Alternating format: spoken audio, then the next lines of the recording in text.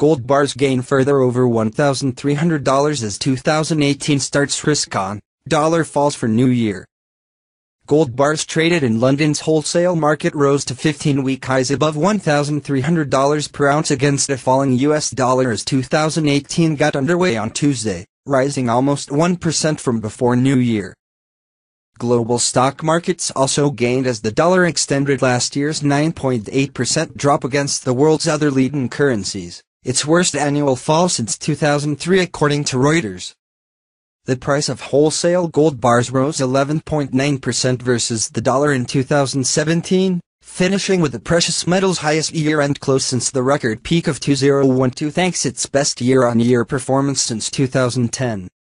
Anti-government protests meantime continued across Iran, where the theocratic regime says 22 people have now died since marches and rallies blaming it for high inflation and falling real incomes began a week ago. To mark New Year 2018, the regime in North Korea unveiled a giant ice sculpture of its Hwasong-15 intercontinental ballistic missile, part of the nuclear arsenal leader Kim Jong-un claims can now reach any part of the continental United States. The US dollar is soggy. Today's economic data is strong, risk is on, investors are looking for yield, and the year won't start until after Friday's December U.S. employment report, says FX analyst Kit Jukes at French investment and bullion market-making bank Société Générale. Priced in the dollar, large gold bullion bars meeting the London good delivery standards rose above $1,313 per ounce on Tuesday, some 6.1% above mid-December's 5-month low. Silver rose less steeply from before New Year, having already touched Tuesday's top at $17.10 on Friday for a 9.4% gain from early December's drop back to July levels. Platinum prices also rose, hitting a 1-month high against the dollar at $938 to trade 7.4% above mid-December's near 2-year low. Versus China's yuan, the dollar meantime fell below 6 yen and 50 cents on the forex market, its weakest level against the Chinese currency since August's 14-month low. That saw Shanghai gold premiums, over and above comparable London quotes, begin 2018 some $1.25 below the typical incentive for new imports to the world's N.O.1 consumer nation of $9 per ounce. Interest has been fairly muted in Asia over the past few weeks as the premiums stayed fairly range-bound around $8-10. Says Tuesday's note from Swiss refiners MKS PAMP's Asian team, although seasonal buying in January ahead of Chinese New Year should provide support in our time zone. There is very real potential for physical interest to drive the gold price even higher throughout January.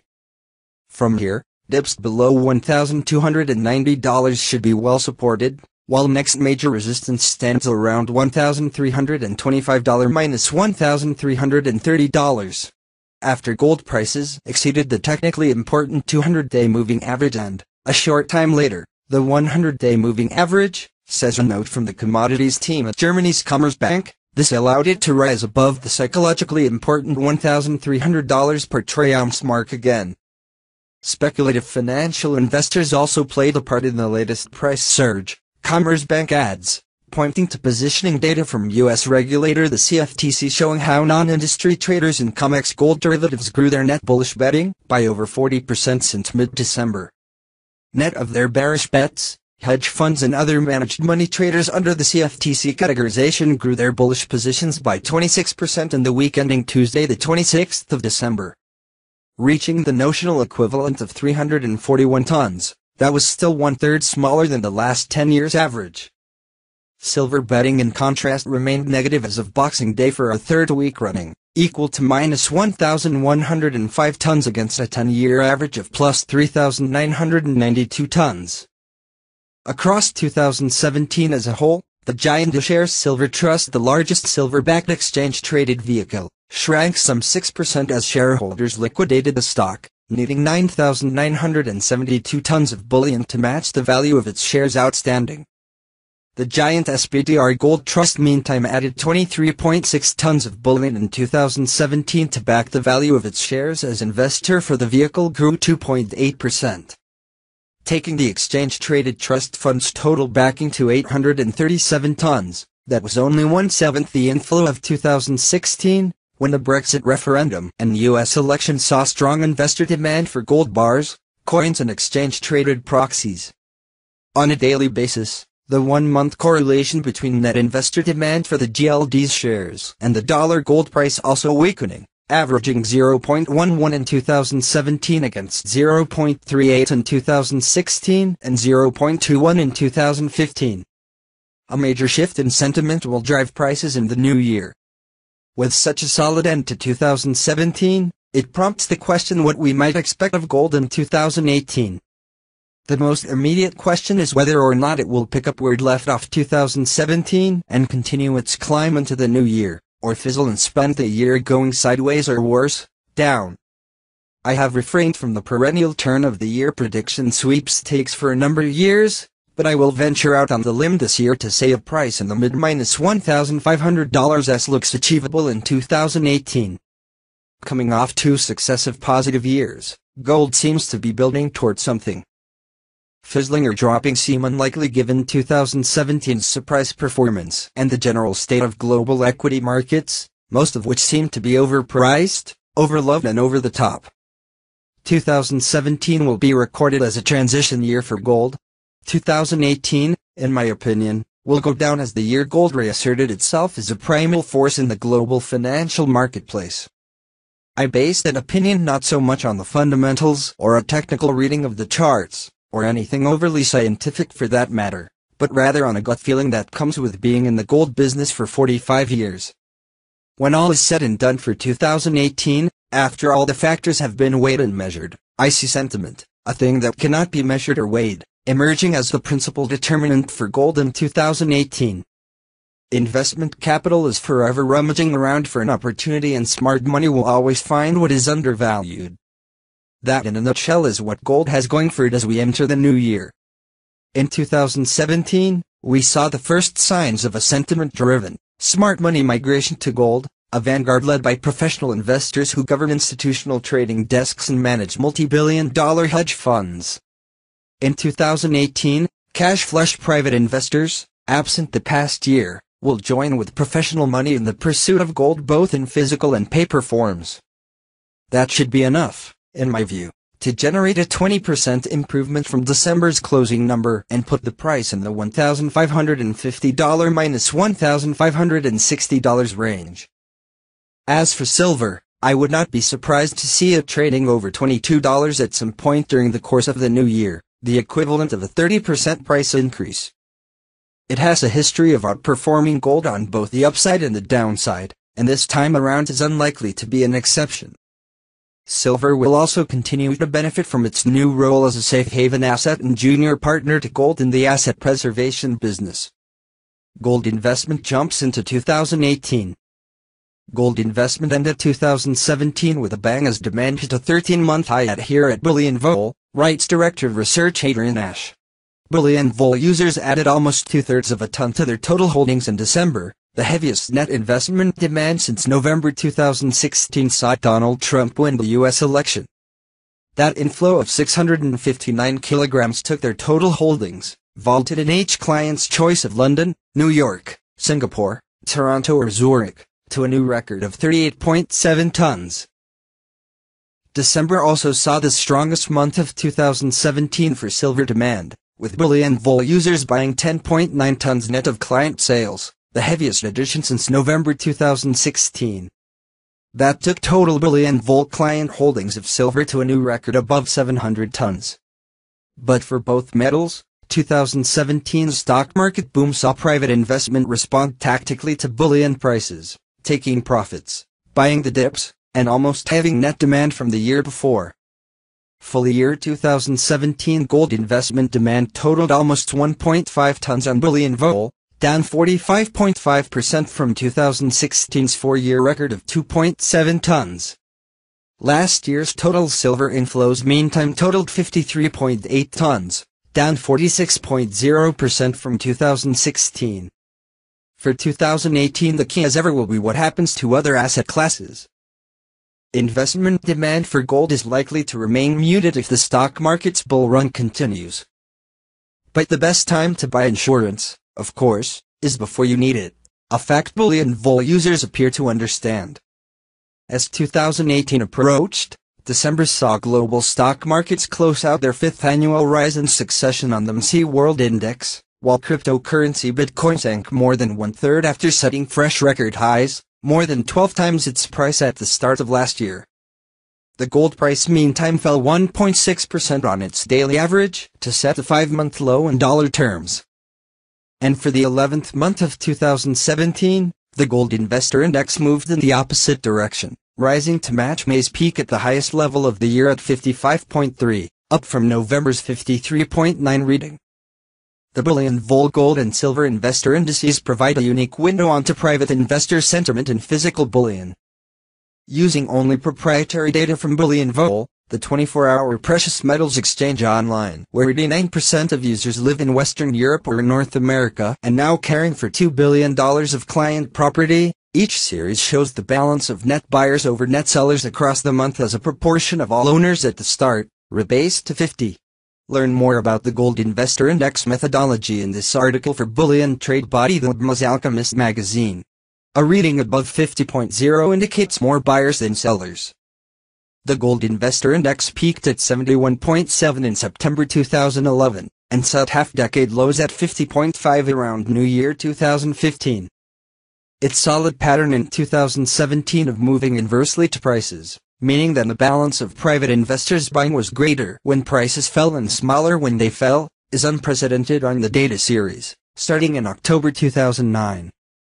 As the month average gold price slipped in December, the number of private investors using bullionvol.com to start or add to their gold holdings rose 11.4% last month from November, reaching a 3-month high that was some 7.8% larger than the previous 2017 monthly average.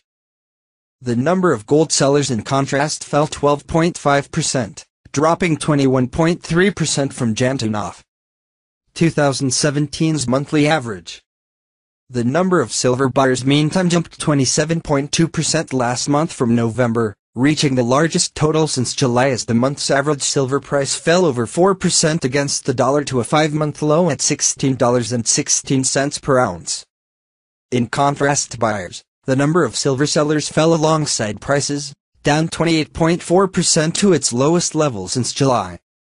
Together that pushed the Silver Investor Index up from 51.0 to 53.9, the highest reading since July. Despite the festive season, December's drop in precious metals prices also saw a sharp upturn in the number of first-time users on Bullion Vol, up 14.8% from November to the fifth largest influx of new precious metal investors of 2017. 6.4%. Ahead of the 5-year average, December's upturn in new interest was led by growth in new users from Germany and Italy. Across 2017 as a whole, in fact, only Germany has grown faster than its 5-year average amongst Bullion Vol's top 10 markets. There are no doubt cultural reasons for this, as we examine in this article for the World Gold Council's latest Gold Investor magazine. But perhaps the single greatest reason is the country's famous attitude towards insurance. Savers elsewhere now planning their investment strategy for 2018 might do well to take note. The past cannot promise the future, of course. But gold has risen every year that the S&P 500 index of U.S. stocks has lost 10% or more. Putting just 1/10 of a portfolio in otherwise split 60-40 between equities and bonds would have halved the worst loss for UK investors of the last 40 years, when the Lehman's collapse saw markets crash worldwide a decade ago. The global financial crisis may seem a long time ago today, but the U.S. stock market has risen every year since, its second longest unbroken run ever. Gold isn't guaranteed to rise when the S&P next falls. But that drop in equities is a question of when, not if.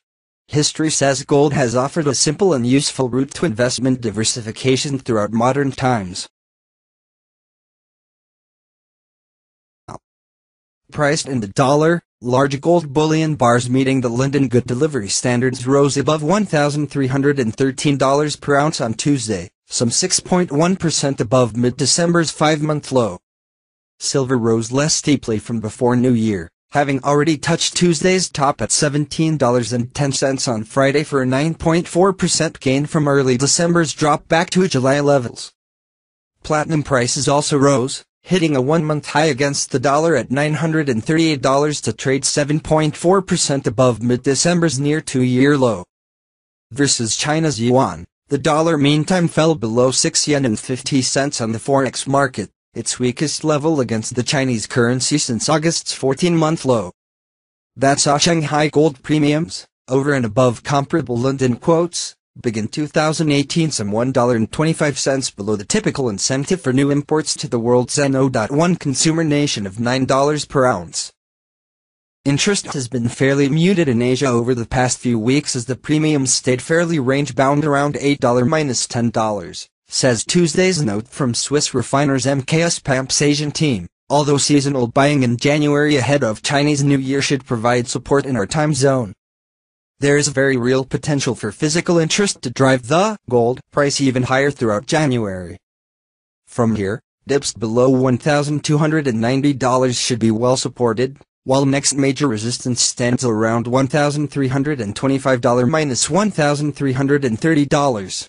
After gold prices exceeded the technically important 200-day moving average and, a short time later, the 100-day moving average, says a note from the commodities team at Germany's Commerzbank.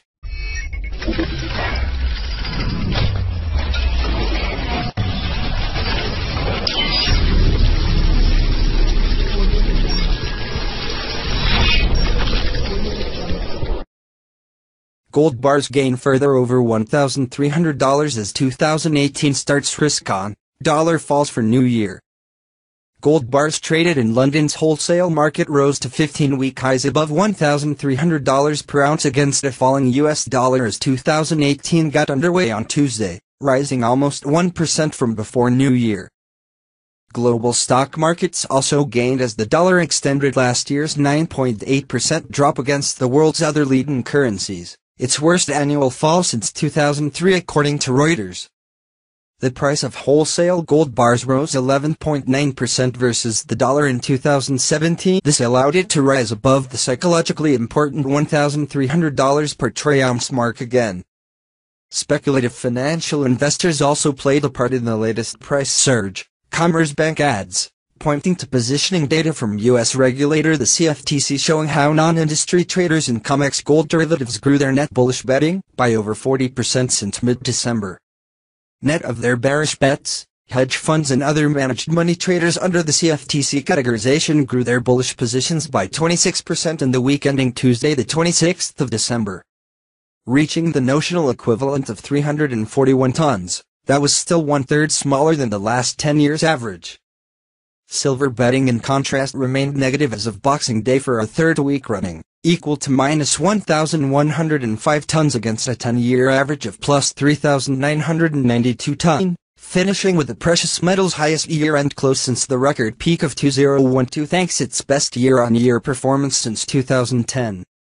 Anti-government protests meantime continued across Iran, where the theocratic regime says 22 people have now died since marches and rallies blaming it for high inflation and falling real incomes began a week ago. To mark New Year 2018, the regime in North Korea unveiled a giant ice sculpture of its Hwasong-15 intercontinental ballistic missile, part of the nuclear arsenal leader Kim Jong-un claims can now reach any part of the continental United States. The US dollar is soggy. Today's economic data is strong, risk is on, investors are looking for yield, and the year won't start until after Friday's December US employment report, says FX analyst Kit Jukes at French investment and bullion market making bank Société Générale.